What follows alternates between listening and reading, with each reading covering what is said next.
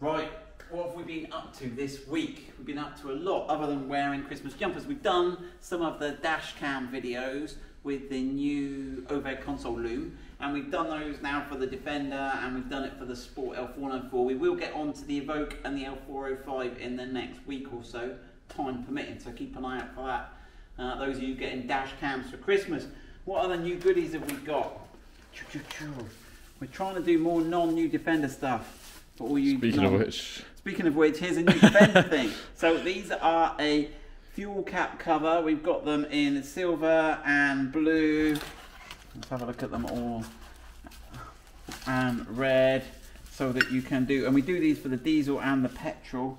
These ones are for the petrol, and they come with a little sticker, apparently. We've got to fit one of these. Did we do the sticker that said gas for those people, for our American friends? I don't think we did, look. Gasoline. We've only got a petrol one. Look, they can be all English, look. Yeah. They can be all quaint Trillium. English. And then I think we can stick that in there. Right, and then we can go and upgrade. Let's go and up. We're running late today, aren't we, Tyler? Yeah, because we've still got to do What this. we're going to do, we've just cleaned, I say we, Tyler's just cleared the workshop, and we're going to give it a paint. So Friday afternoon, paint the workshop floor, because that's like 2 years old now, and it's getting a bit. We've still got to move the workshop, but that's all delaying us, isn't it? Too many pies. Too many things going on. So there we go. So that is apparently, before you get all sticky, try it on there. There you go. And I'll have to do the old OCD thing of leaving it in that orientation. Right then, get the old alcohol wipe. Clean that.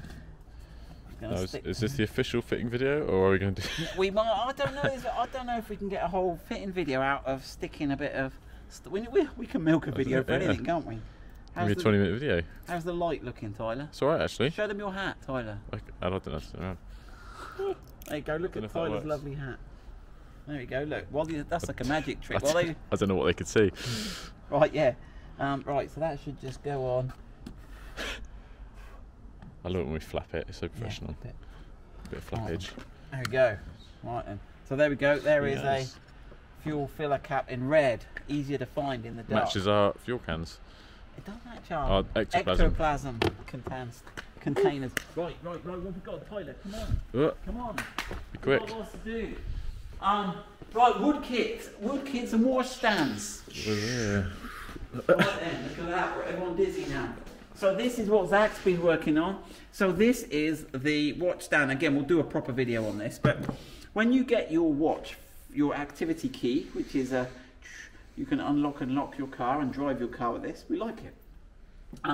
It comes with a little USB charger block, but the wire comes out the back of it, so you can't put the charger block down and put the watch on it. You have to put your watch down and put the charger on it.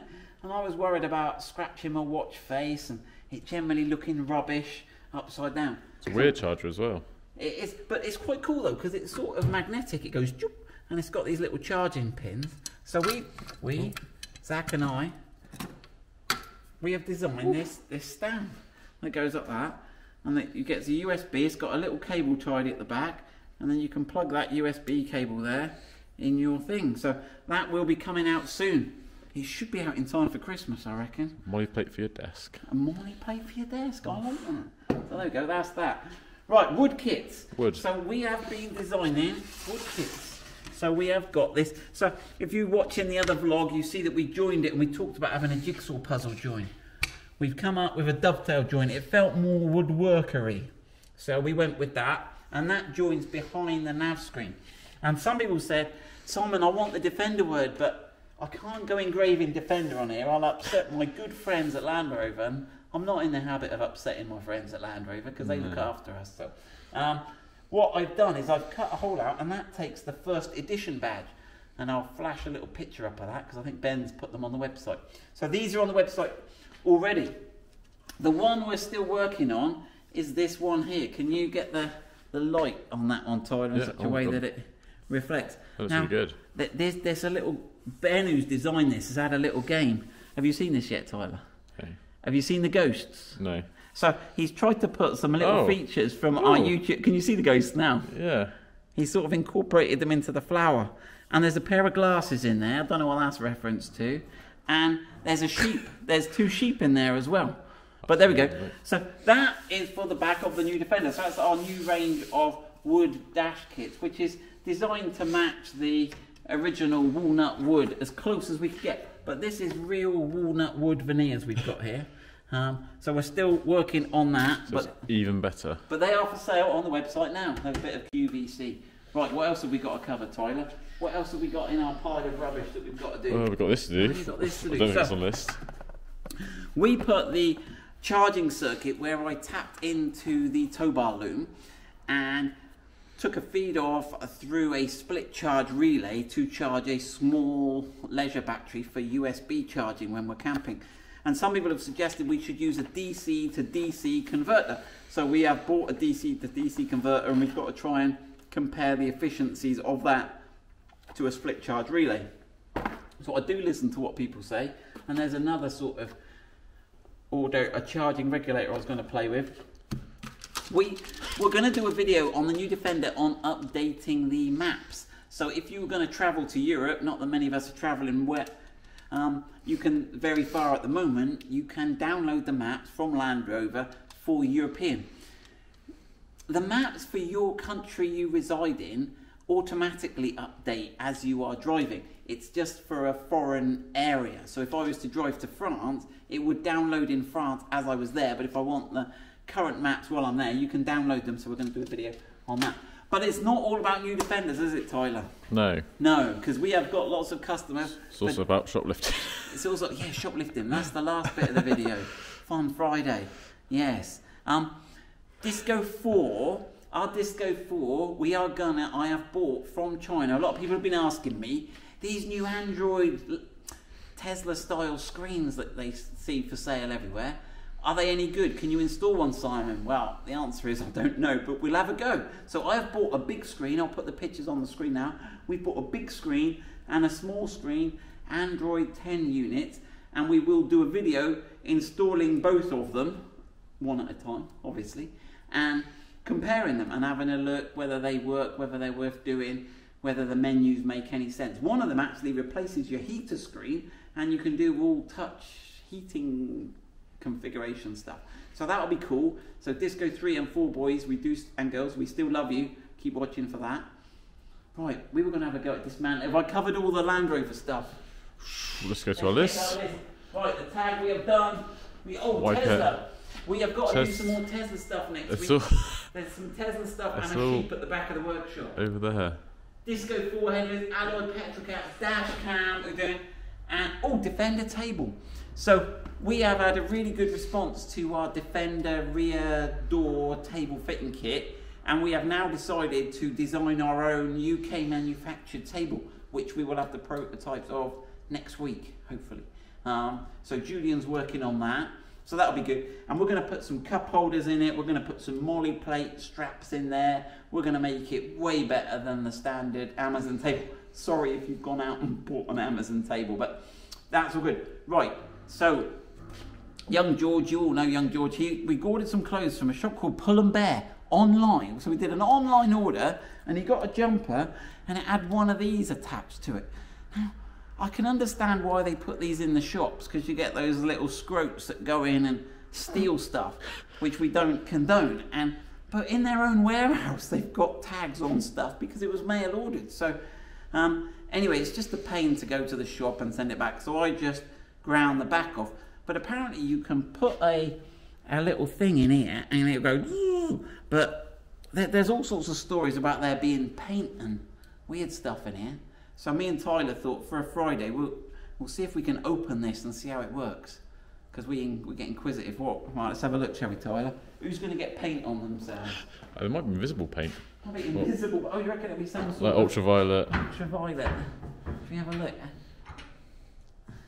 Or it might not be that fancy. What do you reckon? I reckon I'll just tap it open. Right, let me go and get some tools. Oh, I just thought I'd show you this. So this is an IKEA clip system, and you can get loads of accessories like this that clip onto it, and I was thinking of incorporating this into our table design. so that if you wanted, you could clip those bits on. But there you go. People look around the workshop. There's another project we've got to do, Tyler. Every square inch is a project. The Thor roof clamp for the Thor roof box. A couple of you have asked me to look at that. Right, here we go.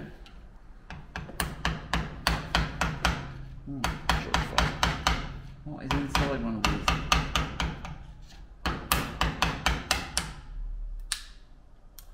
Am I going to get injected with ink? Nah. Oh. What is inside it? Should I have gloves on? I think it's just got an RFID tag in it.